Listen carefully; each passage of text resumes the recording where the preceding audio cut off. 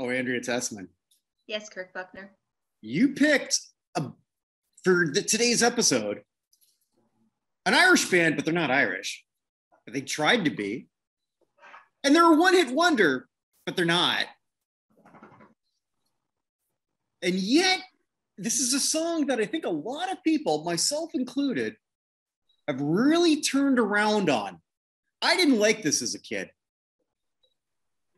I didn't know this as a kid. Well, you I wouldn't. think I was first exposed to this I was still a kiddish, but it probably more a teenager, and one of those random CD compilations of party hits or something. This would have been on a lot of them.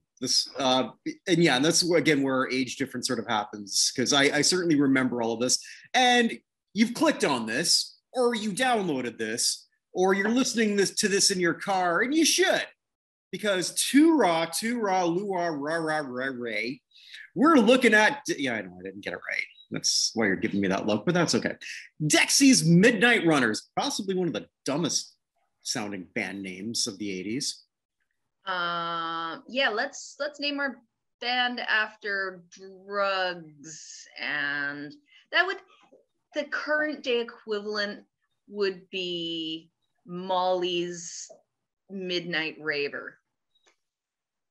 Yeah, that could work. Or Methy's Tooth Decay. I don't know. Well, I mean, Dexy is speed, basically. It's a type of speed. Yep. So it was more to like stay up all night and party. Which they did. I actually did a deep dive on this group a few years ago. I know I've mentioned this before, but I've been always going, I'm not a disciple, but I'm a current viewer of acclaimedmusic.net, which looks at all the hits, not necessarily the hits, but what the critics loved year by year, and compile that. And Dexy's Midnight Runners is not just represented by one song that we know, Come On Eileen, that we'll be talking about, but it also had another song called Gino.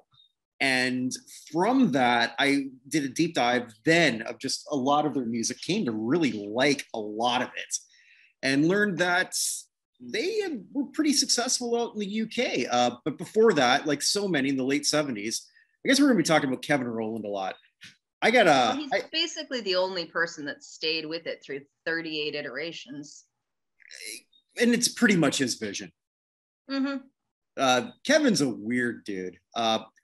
He's someone who I enjoyed listening to, not all of his music. There were some pretty shitty covers that he did in the late 90s in his dress wearing phase that we'll get to. But okay, whatever. Oh, jeez.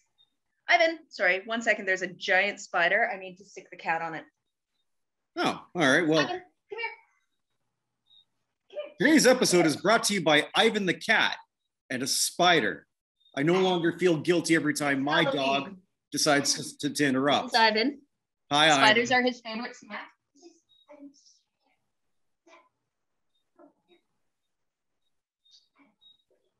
Oh, he's seeing my butt there. Get him. Chomp. This should be one of those times where I almost wish I edited things, and I just don't. All right. The cat's on the case. He's just about to, The cat's on the cradle and the silver spoon, Little Boy Blue, and the Man on the Moon. Did I ever go to number one? I don't think so. I don't think so. Yeah. So Kevin was in a band called the Killjoys. Did you listen to some of their music from the late 70s? I didn't, but it was more punk. It was a punk band. It was okay, but I mean, like, it sounded like a shit ton of other British punk bands of the 70s. Nothing special, nothing terrible. It was there. But what I found real interesting is what was going on around in Northern England at the time. And eventually we're going to get to Tainted Love, which was also part of this whole concoction, let's say. Apparently in the late 70s, what was going on in Northern England was a bunch of youngsters were discovering old soul albums, and the more obscure, the better. Mm-hmm. And Kevin was a huge part of that. And hence the first hit when they broke off and became Dexy's Midnight Runners, Gino, was about Gino Washington, somebody who I wasn't familiar with. Listen to some of his stuff, pretty damn good. Yeah.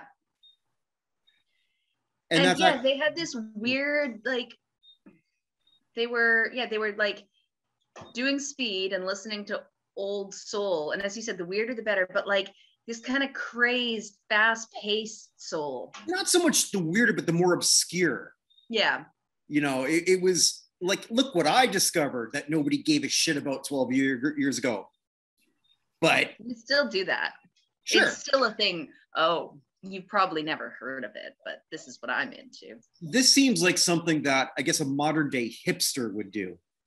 Yes. And if there's anyone that we've ever covered that seems like an annoying hipster, it's Kevin fucking Rowland. And with all due respect to this guy, again, I'm digging this guy's music from, I can't say beginning to end, but a lot of his stuff. But I don't want to meet this guy. He sounds entirely intolerable. Yes. Like he wouldn't let band members talk to the press. He dictated exactly what they were in all their performances. At one point, he even forced them all to go running together. I read that too, yeah. No wonder people kept leaving en masse over and over again.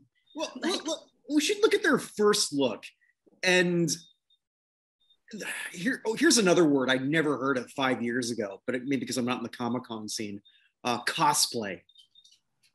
Costume play? You've never heard of cosplay? Well, no, 5 years ago I first did.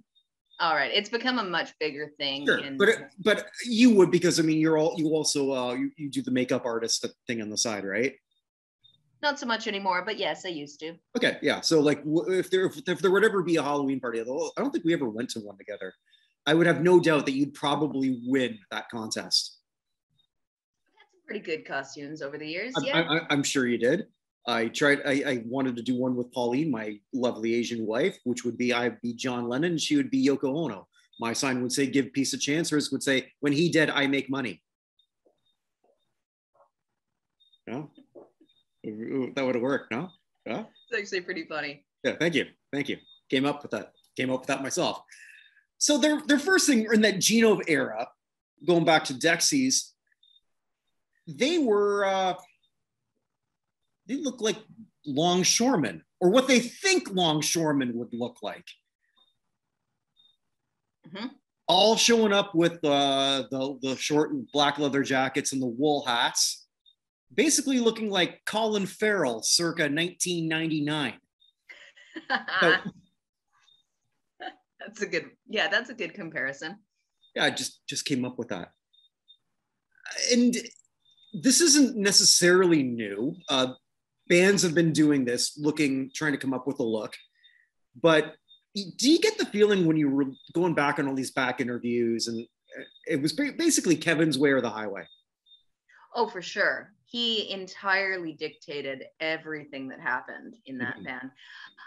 There was, and I think it was actually right before Come On Eileen, he heard one of the offshoots of his bandmates had incorporated quite successfully the string section. So he decided that his horn players now had to learn strings. Now, I don't know if you know very many musicians and horn players and string players. You're not going to get a trombone player to play the fiddle. It's a very different skill set. Well, this is where I think a lot of them still worked on that album, but then he was getting more people there and then they took off. Yeah, well, he realized that maybe his horn section wasn't the greatest at string instruments, so he got some actual, well, I think they were music students, but they were quasi-professionals. Yeah. And then the horn section was like, oh, we don't feel important anymore, and they fucked off. Because they weren't. Yeah. And yeah, I mean, essentially, if you didn't know this at the time, and I didn't, I assumed for years that this was an Irish band. And Ivan strikes again. He's trying to break into the treat jar. Oh, the spider didn't do it, did it? No, I think it just whetted his appetite. Nice. Yeah, should just have a It was jar a full big of spider. spiders. It was like that big. My God, what kind of island do you live on? I thought I had a lot of bugs down here in Barbados. No, it's spider season. They all like coming inside at this time of year. Yeah. They're mostly harmless, but Mostly. I'd much prefer just to let the cat snack on them than have to deal with them myself. And they Right. move fast. And yeah. So I'm trying to figure out yeah, he went full in on this. So like one of the women that he hired for all that, he had her change her name. Mm-hmm. To Helen O'Hara. Well, I think she was already named more Irish. I think Helen was already her first name. It was. Like, she's this I fucking think he also had, I think he had a few other band members change the names. Maybe not legally, but he kind of forced them to go by different names. And this is the look that pretty much everyone in North America knows Dexy's Midnight Runners for. I don't know what to call it other than stylish farmers who will put on made up dirt. Like, I don't know what he thought this look was. I mean, they're all in these jean overalls, bandanas and scarves everywhere. It's like a cross between farmer and like old school train engineer. Yeah. Like different overalls, but the same concept with the bandana scarf and the short pants. That got me too. Like all of their pants were like rolled up or short. Yeah. Thank God this trend didn't take off in that time frame. Like I mean, a lot of people did roll up the jeans. I remember that, but I don't think this had a whole lot to do with it. Did it? I don't think so. And again, it just feels like, okay, Kevin went into an antique store. It's like, all right, I want to look like a dirty hillbilly. He's trying to figure out what that might look like. He has no clue. I mean, if this group of people just showed up at my farm to work and they answered an ad, because back then, kids, they answered ads in the paper, you see. You'd hand them a pitchfork and a hoe and tell them to get to work. And they wouldn't know what to do with it. They wouldn't have a goddamn clue. But this, I guess we should look at the song itself. Before we do that, I want to just confirm to everyone that I'm not the dirty one. You are. So in preparation for this, you sent me a couple memes that your good friend, now my new Facebook friend, Brad, had sent you that you sent to me. So can you share with the people what they are? Well, I went to a party the other day and there was dancing and they played the twist and I did the twist and they played the Macarena and I did the Macarena and they played jump and I jumped. Then they played Come On Eileen and I got banished for life. And then there was an actual picture that you sent of a costume. It was of a woman at a costume party where the theme was famous song names. And she was wearing a name tag that said Eileen, and you can probably imagine what's going on there. Yeah, as around the same era as ZZ Top said, she wore a pearl necklace. Only it wasn't on the, I didn't know what that meant back then. That whole album was full of innuendo that 12-year-old Kirk didn't get. Actually, it was years before I even understood. I got the 6, now give me the 9. Maybe because I've been holding this shitty 4 for years, but anyway. So yeah, let's go back to the actual song, because I think the song has very different meaning in North America than it did in Great Britain.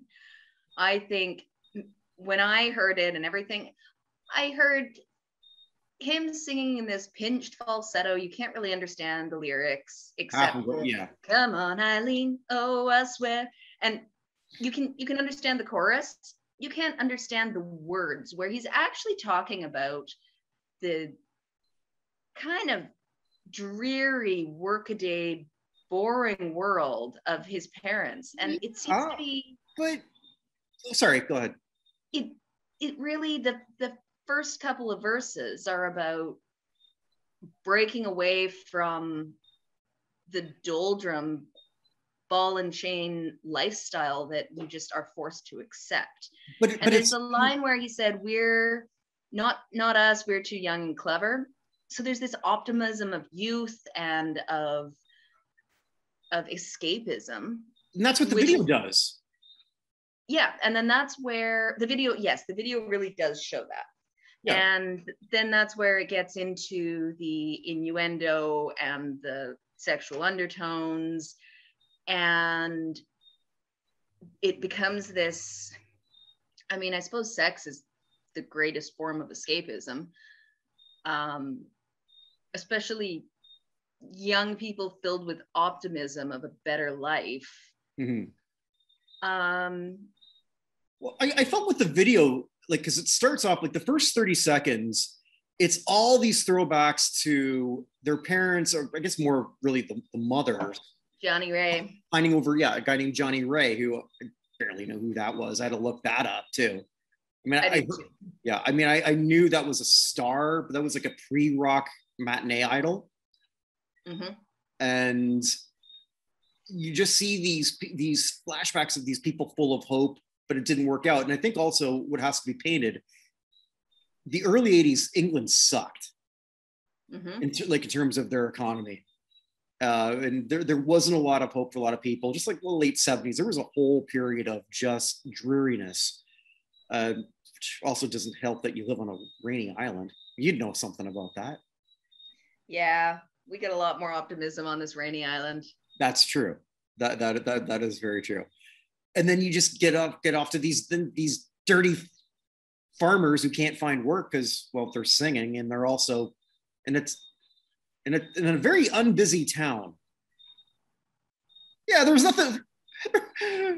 Oh, the other funny thing is everyone, even the ones who aren't in the band in that video, are wearing the same stupid coveralls or overalls. Even a baby in a stroller was dressed like this. Like, what the hell? But all right, I mean, if you're gonna go all in, go all in. So yeah, I honestly think that for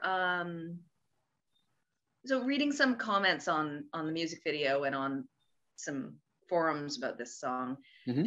there's a few Brits who really were like, the song really brings back nostalgia of, growing up in that really rough time in England or in London and having hope and optimism for the future. Whereas I think if you ask most North Americans, sure, the video was everywhere, people mm-hmm. watched it, but the song has stuck around because it's interesting melodically. Mm-hmm. And anything that can be turned into a party chant, which it did, does well. Yeah. It became a party song very quickly, and therefore it doesn't matter what the meaning behind it is. All anybody remembers is his pinched crooning and that false end, and then the slow acceleration as it catches up and right. speeds up. Like at the end too, it's almost like this whole march, like we're like the bar's gonna stop. Yeah. And you're stopping dancing, and then you get your beer up. And obviously you and I can't talk that much about what this would have meant in England. In Canada, at least going back in my memory, just going back, looking at everything around it, no song sounded like this. I don't think any song anywhere sounded like this. Mm-hmm. He took 3 very different musical styles and really ripped off other songs, mm-hmm. and then crammed them all together in a way that was so disjointed that it actually worked. Like, mm-hmm. It doesn't make any sense. From a music theory point of view, this song shouldn't work. But it did. I mean, it's like a Bohemian Rhapsody. There's... Yeah. Yeah, I mean, when I watched that movie, mm-hmm. and, like there's that Mike Myers character where he's playing a composite of all that. Yep. Saying that this song would never work. I would have been that guy too, because there was nothing like it. There was no reason that should have been successful, and it was. And I I don't even know that people still understand why it is successful. This one stood out. It got labeled as a new wave, which it isn't. But it's on a lot of new wave compilations. It's on a lot of one hit wonder compilations, and it, from a North American perspective, that is accurate. I do encourage a lot of people to listen to their first two albums. The third album is a little pompous to me, because then they went through another stylistic change. And this is like where I thought they were trying to be Roxy music. Only again, it's like, well, okay, we're going to get all these like vintage suits, but they weren't great suits. So they didn't look, again, cosplaying. Yeah. This guy was a hipster before we knew what that was. Again, because I'm such a fashion plate with my shirt here from representing the Wayland Wutani group, the fake company from Alien. With my Seattle Supersonics hat. I'm so cool. Hey, whatever works. Yeah. I think looking, at one point, despite writing this massively popular song, he ended up bankrupt and on welfare. And then he managed to restage a bit of a comeback, and then he was in rehab for years for drug addictions. Like, gee, big shock when that's your band name, huh? Yeah, right. But he also, I think he had some, or still has, he's still alive, but there's some mental health issues going on there too. And then you look through his pictures throughout the years, he goes back and forth with a pencil thin mustache. Here's something, kids. If you have a little pencil thin mustache, you're a douche. Just wanted to throw that out there. Same with the chin strap goatee. No. Oh yeah, no. No neck beards. Is the neck beard, that's actually something I know we're going way off, but I don't mind. Is that basically where you don't sort of like shave a line here, or like what exactly is that? Or is that just if you just have just an actual? It's more when you like actually have hair on your neck, but not really on your face. Yeah. All right. So if I don't shave for a while for 2 weeks and it's everywhere, that's okay? I mean, you look a little homeless, but I wouldn't say that makes you a neck beard. I'm married. I really don't give a shit, but yeah. So yeah, they broke up in '86. He had a solo career, an interesting solo career. I sent you a video of, this is actually during his, it was then a remake of his own video. What's he covering? You're Just Too Good to Be True, I think. I forget what's something like that. Yeah. Yeah, and it's a shit album actually. He did a lot of remakes of his own music, and yeah. But the album in question was in the late 90s. He did an album of covers. And this is also when he wore a dress in the video, which I don't even want to say for 1999 was bizarre, because like Bowie did that 25 years before that. So I mean, like, but Kevin Rowland in a dress, and then he lifted up the dress to reveal his panties, lingerie. And at this point, he looked half homeless, half methed out. And he probably was. I mean, he's not exactly a handsome guy. Again, because I'm such a great looking guy, but still. It was a weird look. He got booed off the stage in Glastonbury, apparently, that year. Oh, I didn't catch that. But... Yeah, he was wearing a dress. It's just like, look, what the hell are you doing, you weirdo? Then he redid that, or actually he just redid the video, and apparently it's his grandson, who I guess is, I'm guessing from the video, because he was lip syncing all that, I'm guessing is the grandson. Well, said this is my grandson, but I think the kid's non-binary. So if I'm being insensitive, I'm sorry, I don't know, but either way, it was just sort of like, again, it came off pretentious. See, I was ahead of the curve. Look at this. Meanwhile, you showed a picture of Bowie in the whole thing before. When he I was, was gonna say, yeah, you're not being original at this point. no, you're really not. I think we hit on why this song really worked, why it still does. It doesn't sound like a 40-year-old song, a near 40-year-old song. Mm-hmm. God, near 40 years, yeah, it is. It's timeless. It doesn't sound like anything else. There's definitely the Celtic influence, but then there's some 80s rock influence, and there's some soul influence. Yeah. So if it had been sung by a different singer, I think it would have sounded a lot more soul Celtic fusion. Yeah. But his voice doesn't loan itself to soul, even though he keeps trying to sing soul. But his voice really makes the song. I don't particularly like his voice. I couldn't do a concert of it for 2 hours. Trying too hard, and it's very pinched, but it works with what he's doing with the song. Well, I think it's also too, I mean, it's not like anyone could say to him, like, Kevin, maybe you want to tone it down. I'm like, see this mustache? You're wearing what I told you to wear, you asshole. I know I should do that in English accent. I can't do it. My English accent, as you know, is only Michael Caine. Mm-hmm. And I don't think he sounds like Michael Caine, so maybe I'll just move on from that. Ivan would do a better impression than I could. So I guess my parting words on this one is, if you only know this band for the song, and I suspect that a lot of you, especially if you're on this side of the Atlantic too, give their first 2 albums a listen. Please do so. Maybe not necessarily look at them, because it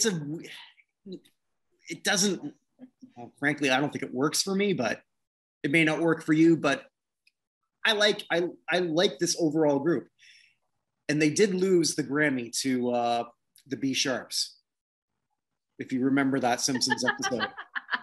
Baby on board. Yes. Yep. Thought you might get that one. Any final words before I tell you what we've got next week? No, I think let's hear what steaming piece of crap you've got served up for me next week. How did you know it was crap? It's more than a coin flip. It's tradition. Yeah, basically it's that Dungeons and Dragons 8-sided die, and seven of them are crap. Yeah. I'm going to the 60s, so I want to make sure. I wanted to try and get something from that decade. I'm going with a guy named Bobby Goldsboro, and he had a #1 song called "Honey," about his dead wife. Interesting. And he plants a tree when his wife died. So every time he looks at the tree, thinks about honey. Later on, he had another hit called "Watching Scotty Grow." That never went #1, but we'll talk about that one too. I hope the tree wasn't called Scotty.